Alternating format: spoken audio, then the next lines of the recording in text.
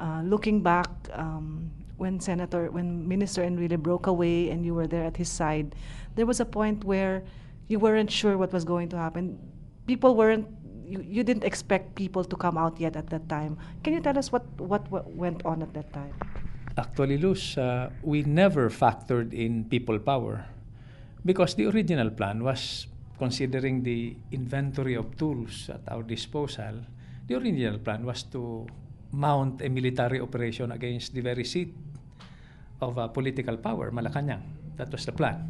And we had the force, well, we thought, to do it. People power was a miracle, a pleasant surprise.